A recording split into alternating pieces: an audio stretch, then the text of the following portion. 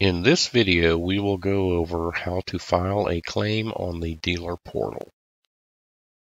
This is assuming you already have your own login. If you don't, you need to have access to the email address that you use when you log in.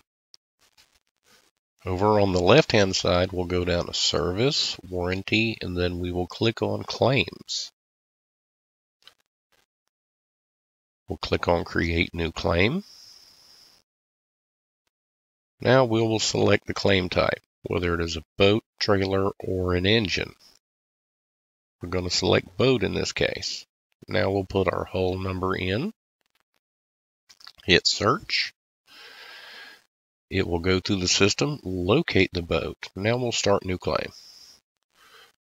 Now this part is very important. Number one, we do need a date of failure, but right here, pre-authorization request. If this is going to be over $1,500 or contains gel coat or contains upholstery work, we have to select yes here. We'll select this is owned by the customer. We'll check and verify our information. If correct, we will proceed.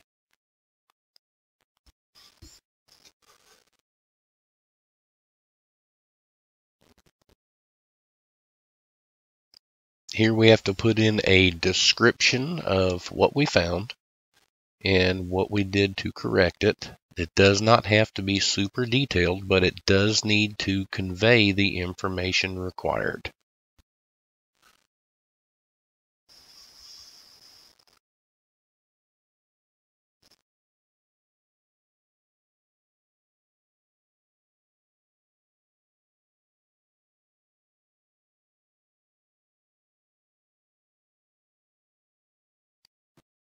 Now we'll pick our date of repair. It's very important we have accurate engine hours. Now we'll add our first part. Now this allows us to just search by general inventory, but if you do not have the exact part number, you can go up here and click on boat BOM. It'll open the BOM in a new window, and we can type in a search term to find the part that we're looking for. In this case, the swim step pad. We'll grab our part number, copy it, and we'll go back to our claim. We'll search for that part number, paste it here, click search. Then we'll do our little drop down and we'll select our part. This will add a line item to our claim for this part. Now we need to do another little description for this one line item about what the issue was and what we did to repair it.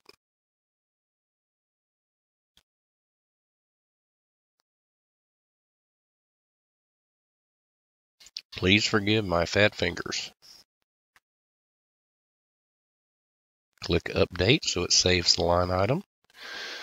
Now, we don't always have just parts. Sometimes we have just labor, we have stuff that we purchase locally, etc. So we'll click add miscellaneous part.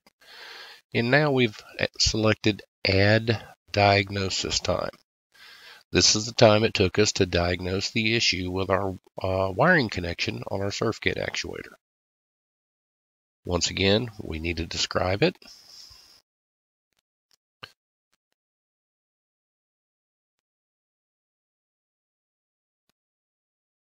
When finished, we'll update again to save that line item.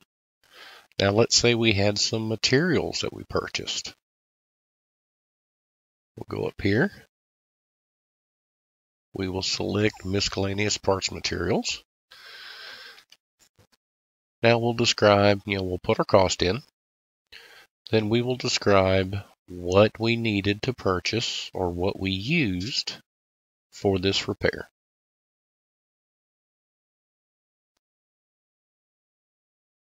Hit update again to save it.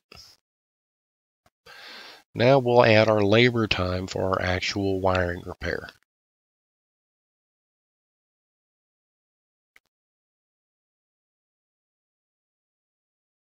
Put in our description of what the problem was and what we did to resolve it.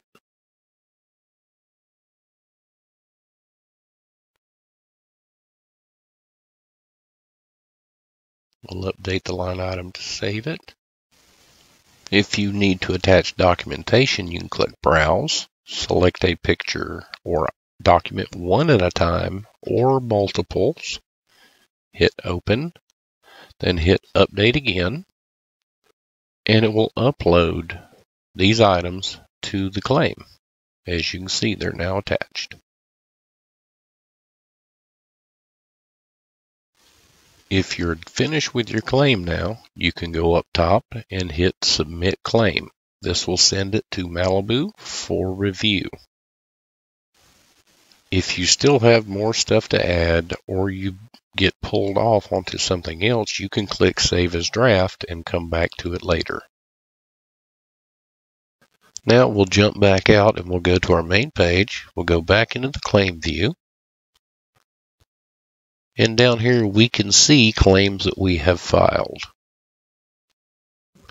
Up top is a search box where you can go in and search through your claims based upon the specifics you enter.